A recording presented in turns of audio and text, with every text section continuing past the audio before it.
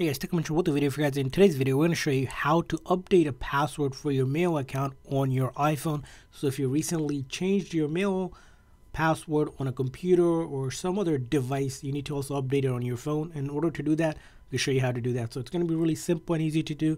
First thing is go ahead and open up your setting of your iPhone. And once you open up your settings, you're going to scroll down to find mail. And under mail, you'll see all the accounts here. If you click on accounts, it'll list out all the accounts that you have that are using the mail app itself. So let's go ahead and pick an account. So let's say I want to change or update the password for AOL here. All I do is click on it. And then once I click on it, you might see the password already down here where you can update it under the mail here.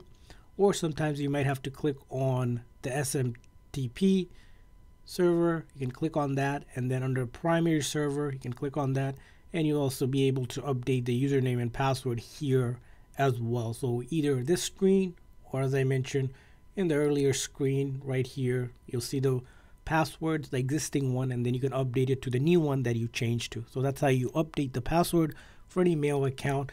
Now some accounts like Google or Gmail might already be updated when you update your phone, or you may need to delete and then re-add the account again, which you'll just simply add an account again, and that will also fix it to update your account. So I hope this quick little video is helpful. If so, please make sure to like and subscribe button. Thanks for watching, guys. See you guys next time.